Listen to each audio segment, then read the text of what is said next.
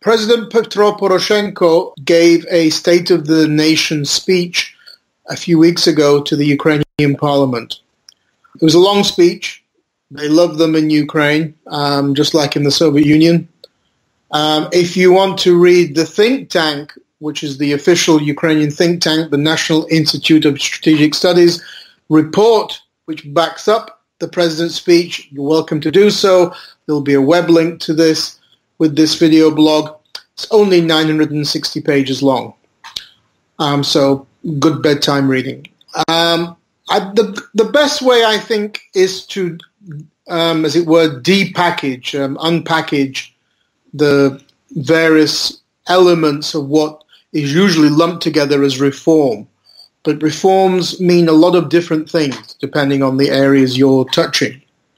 And I would break this down into 6 areas. It makes it far easier to digest.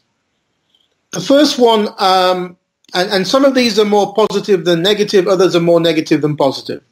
The first one I would look at would be national identity. It's obviously a big deal for a lot of Ukrainians these days because there's a war with Russia going on, Putin's aggression against Ukraine, and of course it's a big deal for many members of the Ukrainian diaspora.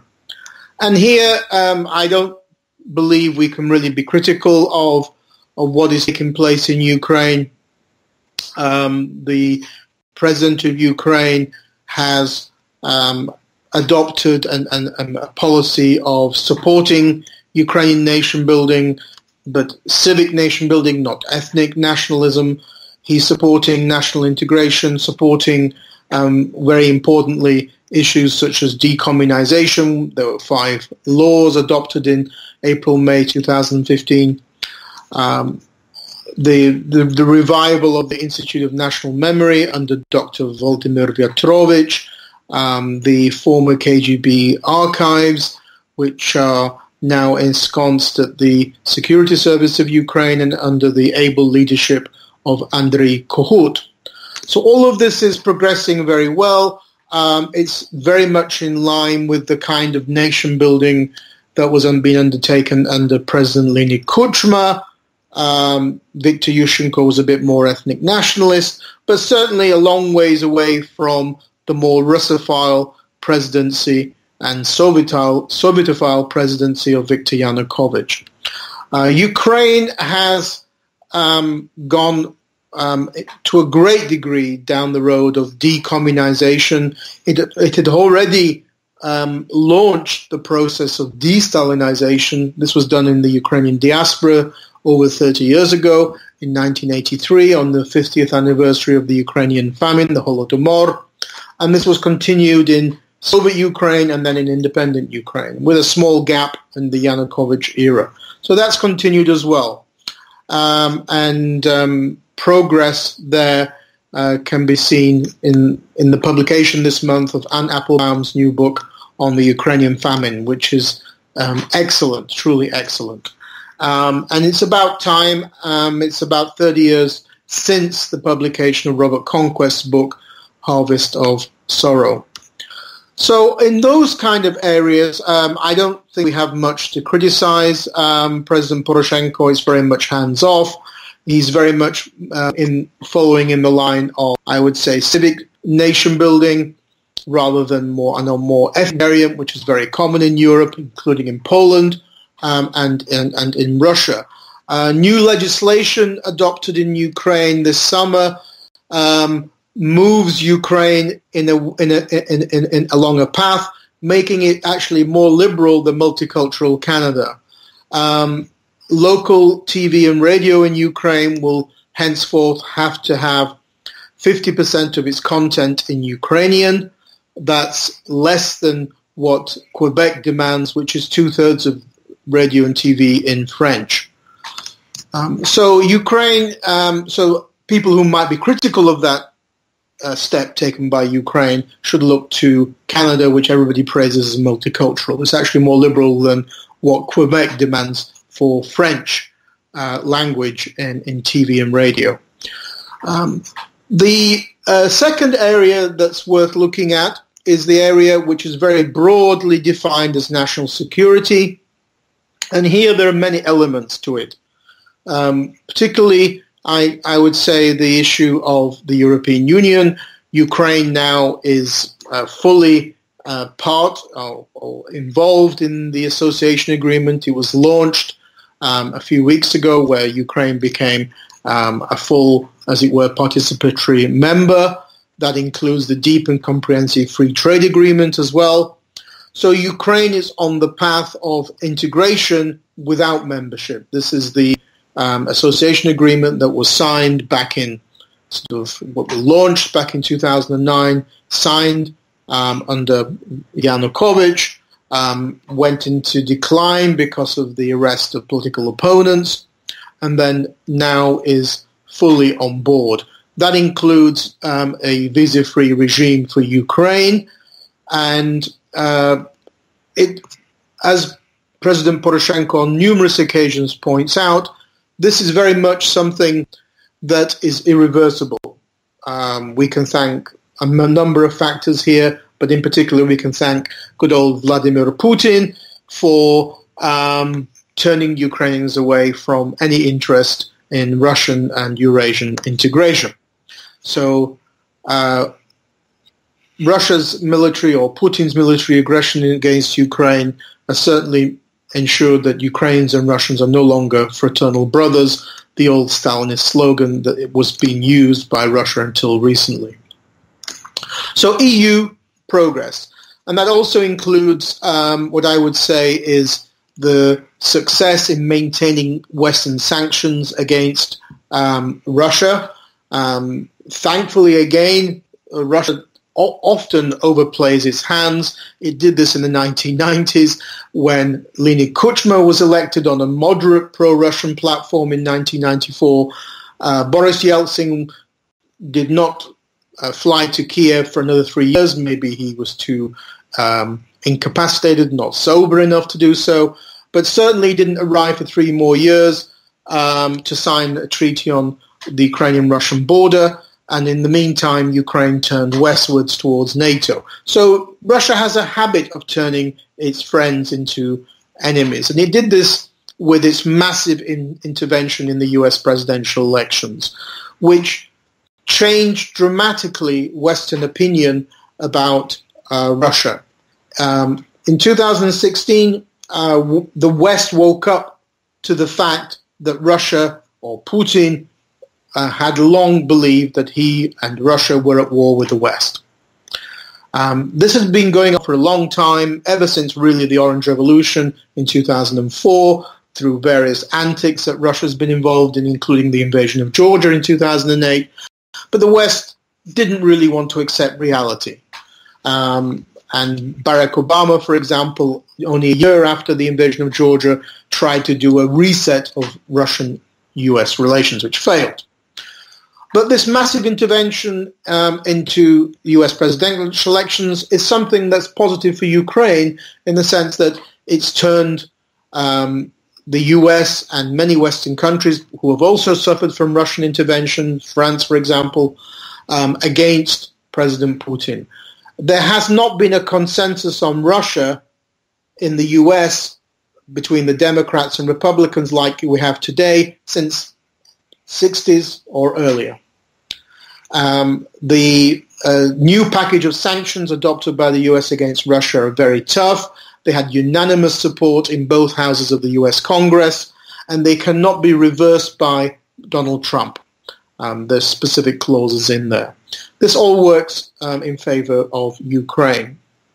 Also, growing talk about potentially the US sending military support to Ukraine, which I think is actually potentially very likely. Trump will try to do anything to distract from claims that he is being pro-Russian now with the investigations going into his election campaign taking place with the FBI and special prosecutors.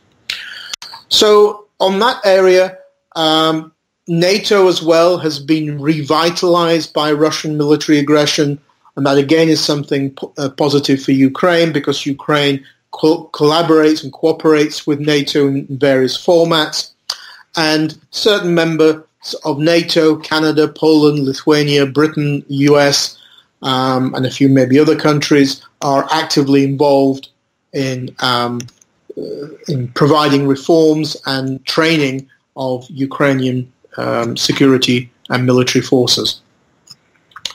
Very important is also in the realm of national security has been the transformation of Ukraine's Soviet era, in effect, hadn't really changed much, Ministry of Internal Affairs. This monster, which was 300,000 strong, just to give you an idea how much of a monster this was, Britain, which has a population of 20 million more than Ukraine, has a police and prison force of only 120,000. So Ukraine had 300,000. This has been transformed with the help of Canada and the US into a European-style police force. If you go now to most Ukrainian cities, you will see policja, no longer militia. This also includes the closure of the Berkut riot police unit, which was involved in the sniper atrocities, the murders of Euromaidan protesters, and the creation of a new SWAT-type police unit.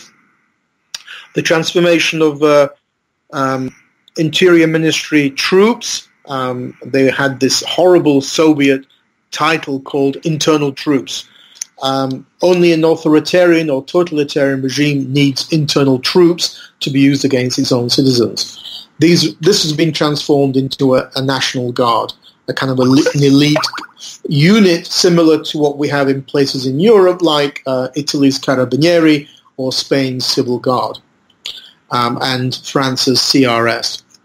So in many areas of national security there have been a lot of progress. But of course, one of the biggest areas of progress has been Ukraine's military, which has been dramatically transformed. All Ukrainian presidents, including Viktor Yushchenko, did not invest in Ukraine's military and allowed it to degenerate. Of course, this was even more the case under Yanukovych, and Ukraine therefore had very little to fight with against Russian aggression in 2014. Today, there's been a massive transformation. Ukraine is ranked in terms of world armed forces, it's ranked at about 30, just a bit lower than Canada in terms of the size and quality of its armed forces. It's one of the biggest and best in Europe today, and it's had a lot of input from a revitalized Ukrainian military-industrial complex. And just this summer, a new report by the Center for Eastern Studies in Warsaw described Ukraine's army as the best it's ever had.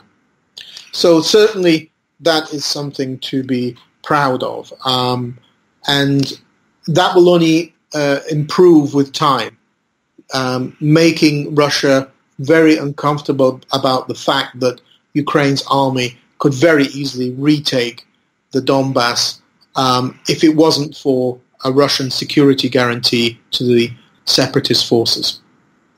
Third area we could look at is the whole issue of socio-economic and fiscal reforms. These are very much launched, these are very much unpopular, as they are in every country, and were launched by the Yatsenyuk government in 2014-2015. They were adopted in line with what IMF demanded. In previous IMF programs, Ukraine had adopted the stabilization aspect of IMF programs, but not the follow-on structural reforms. And on this occasion, Ukraine did follow on with the structural reforms. Maybe not everything. Certainly there are areas which are still in dispute, whether Ukraine will move ahead in those, such as pension reform and land reform. Land reform is very contentious, the whole question of privatizing land. But on the whole, this has been a spurt of reform, the last we saw of which was under Prime Minister Yushchenko back in 2000-2001. There have also been some progress in the field of energy, which was always a kind of a milking cow for corruption in Ukraine. There are no longer these very opaque gas intermediaries, which used to siphon off billions of dollars each year in effect from the Ukrainian state budget for the benefit of gas tycoons like Dimitrov Firtash, who the US and Spain would like to extradite from Austria for corruption charges. So again, that's another area that has been pushed by the IMF and other institutions, Western institutions, the European Union, and where there has been some progress. Where there's been, I would say, far less progress is in the field of politics and in particular rule of law. Ukraine still suffers, as it always has since 1991, except for certain small periods of time, like after the Orange Revolution and after the Euromaidan. And this is something common throughout the former USSR, the whole problem of very low public trust and faith in state institutions. That hasn't really changed very much. This is very much, of course, related to the problem of corruption. Ukrainians tend to believe that people go into politics or into parliament not to help their constituents, but to make money. So that whole question of public trust in state institutions is something that still has bedeviled Ukraine and still certainly requires dealing with. And that's very much tied to other issues which many people won't actually realize. Issues such as, for example, paying taxes. Ukrainians are not great at paying taxes. And there is a large shadow economy in Ukraine. Anything up to half of the economy is in the shadow or the underground. Ukrainians don't pay taxes. They argue it's a self-defeating prophecy because they say, well, the elites don't pay them either because they send their money offshore to tax havens. So that in turn all creates a financial problem for the state budget, with money going offshore from the elites and with the people lower down not really being that happy about paying their taxes. Now, not paying taxes, paying taxes is something that's very much associated with countries with good governance, US, Canada, Northern Europe. So Ukraine isn't unique. I mean, this problem of shadow economies and low compliance of paying taxes is very common to Southern Europe. So in that sense, Ukraine is very similar. But it's certainly a problem. The other area which is problematical is the question of political parties. In the 27 post-communist states, the countries that have progressed the most with democratization have been those which have adopted parliamentary constitutions. Those which have adopted presidential constitutions, which is the majority of the countries in so-called Eurasia, tend to have authoritarian and very corrupt systems, i.e. Russia.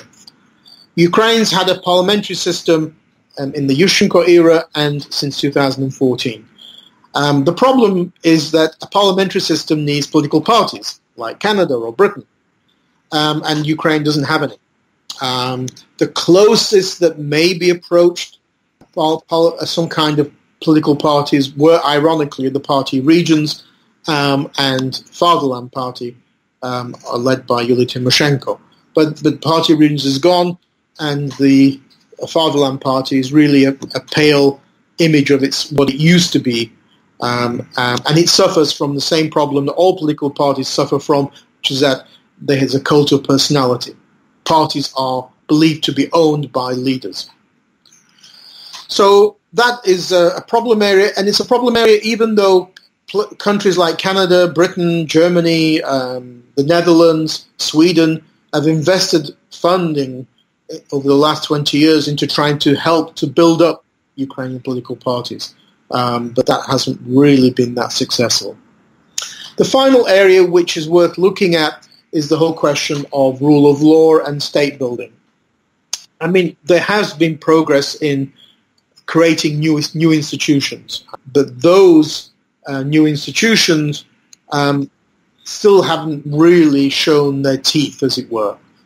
And that's, in turn, is especially the question of people going to jail for the crimes committed under Yanukovych. Massive corruption, creation of a mafia state, murders on the Euromaidan, and Yanukovych's treason. He called for Russia to intervene into the Crimea.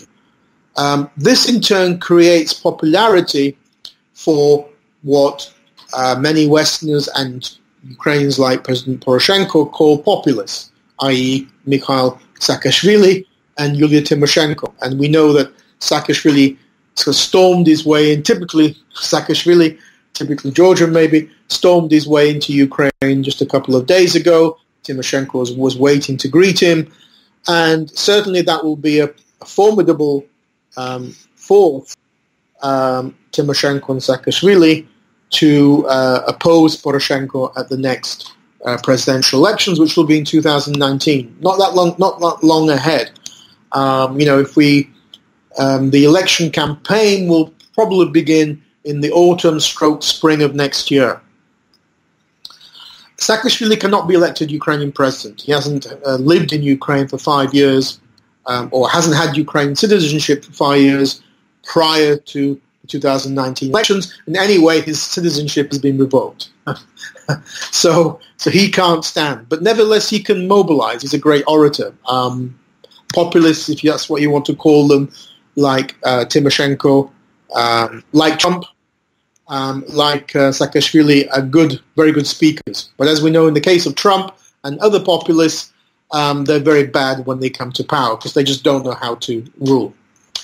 So it's one thing sprouting off great rhetoric, another thing actually being in government. But certainly Poroshenko will not be, I don't think, threatened by a pro-Russian grouping or candidate, as was usually the case in the past in Ukrainian elections, whether it was Yushchenko versus Yanukovych or Tymoshenko versus Yanukovych. In the next presidential elections, it will be Poroshenko versus Tymoshenko and Saakashvili. And that will be something that Poroshenko will have a tough job in defeating. I don't think he's a write-off, but certainly he certainly will have a very tough job from these people, particularly over the questions of rule of law, justice, people going to jail. That is what Ukrainians are angry about. I mean, they have had the downside, if you want to call it, of reforms, socio-economic and fiscal and other reforms, massive increases in utility prices, for example, lower standards of living. So they've had the kind of the shock of the reforms, but not the therapy. By therapy, I mean heads on spikes, people going to jail. And that's, for example, in the case of the Berkut so-called black unit, because they wore black uniforms with yellow armbands, which were the ones who shot the protesters on the Euromaidan. Majority of those fled to Russia. They've all been given Russian citizenship, and they all now are working for Putin's riot police. Only 5 were managed to be put on trial. Their convictions are probably likely next year, just in time for the elections. But that whole question of the authorities not pushing enough to put people behind bars, people want to see justice. They understand justice by the elites being accountable for and responsible for their actions, and they don't feel that's been the case. That will be, I think, a big question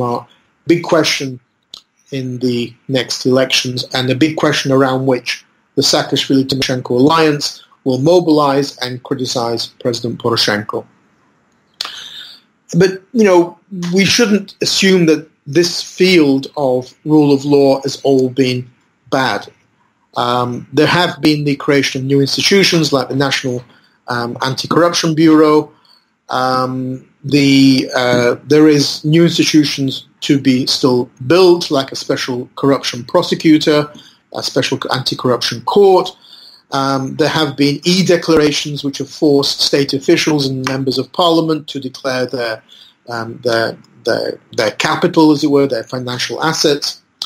And there have been a record number for the first time in Ukraine of members of parliament whose immunity has been revoked so that they can be put on trial.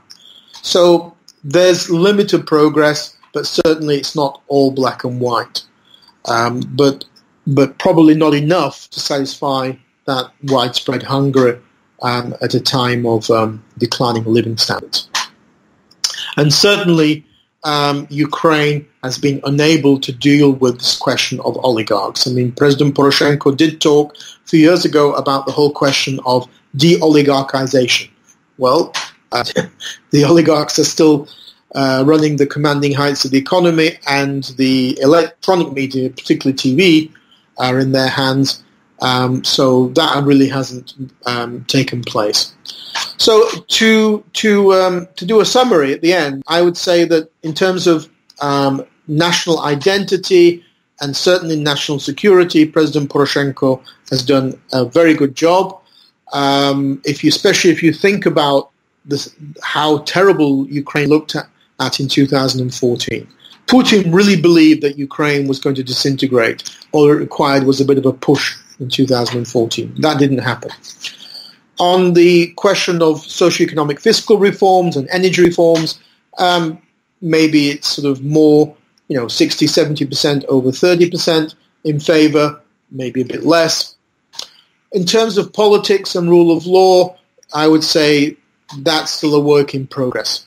And not surprisingly, in the question of rule of law and fighting corruption, that is always going to be the most difficult to deal with. But to say that nothing's been done even in those areas would be wrong, particularly if we compare, as we should, the Poroshenko era, which is after a revolution, to the Yushchenko era after the Orange Revolution. Under Yushchenko, literally nothing was done. The whole time was wasted in squabbling against Tymoshenko, and no major reforms really were undertaken. And Ukraine's army and security forces continue to decline. So compared to the Yushchenko era, this is far, far better. On that note, we can thank Ukrainian citizens and some Ukrainian politicians for assisting that move, as it were, away from what was called a kind of a hybrid, semi-corrupt economic and social system. And we can also thank, of course, Vladimir Putin for forcing Ukrainians to finally realize that they have to do a lot more to ensure the independence and sovereignty of their country. One area being that for the first time ever, Ukraine now is energy independent of Russia. Something that the Ukrainian leaders talked about for 20 years. Only now has it happened in the last 2 years. So again, also, thank you, Vlad. On that note, we'll end.